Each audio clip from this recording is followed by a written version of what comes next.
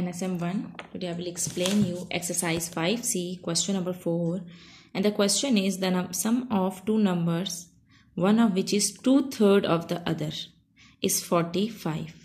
Find the smaller number. The sum of two numbers, one of which is 2/3 of the other. Here we do not know the number. And the second number they said that is 2/3 of the number, other number. We do not know the other number, so we can assume the number x. We can assume the number x. Here we assume that the number is x. The number is x. So they said that this is the other number and the second number is 2/3 of the other number. If this is the other number, so 2/3 means 2/3 of the other number, means that you have to multiply 2/3 with the number that you have assumed, the other number. 2/3 of the other number means that you have to multiply 2/3 with x, so you will get 2/3x. They said that their sum is equal to x plus 2/3x is equal to 45. They said that find the smaller number. Always remember that this is the whole number and this is the fraction. The fraction number is the smaller number than the whole number. So in this case, here it's x and plus 2/3x. Whenever you are having fractions, you have to take the LCM. Always remember, whenever you are having fractions, you have to take the LCM. So the LCM is 3. Which time 1 is 3? 1 3s are 3 and 3 1s are 3. 3x plus 2x is equal to 45. 3x plus 2x will be 5x over 3 is equal to 45.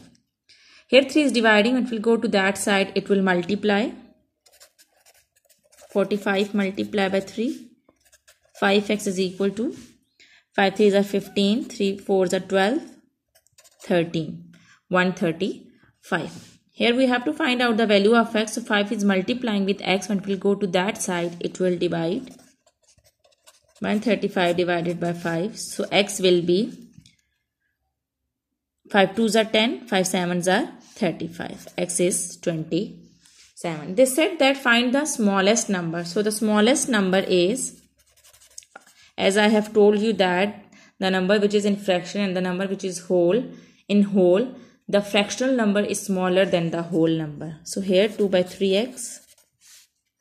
I can put the value of x. The value of x is 27. So I can write 27 instead of this x. 3 1s are 3, 3 9s are 27 and 2 9s are 18. This is your answer. Now I am going to explain you question number 5. Question number 5 is, if a number is tripled, it gives the same result as when 28 is added to it. Find the number. They said that if a number is tripled, we do not know the number, and tripled mean 3 times. So we can assume the number x, and tripled mean 3x, and it gives the same result as when 28 is added to it. Let's suppose the number is 8, and when we will add 28, it will become x plus 28. Now let's do it. The number is x. Tripled means that you have to multiply the number with 3. It will become 3x. They said that if the number is tripled, means 3x, it will give the same result when 28 is added to the number. 20 is added to the number means this is x, and 28 is added to this number. We have assumed the number x. Tripled means 3x. So here we can find out the value of x. We can find out the number. I can move x to this side. Here it is 28. 3x minus x will become 2x.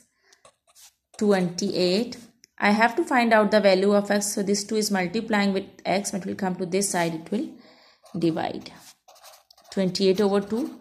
So the number is 40. This is your answer.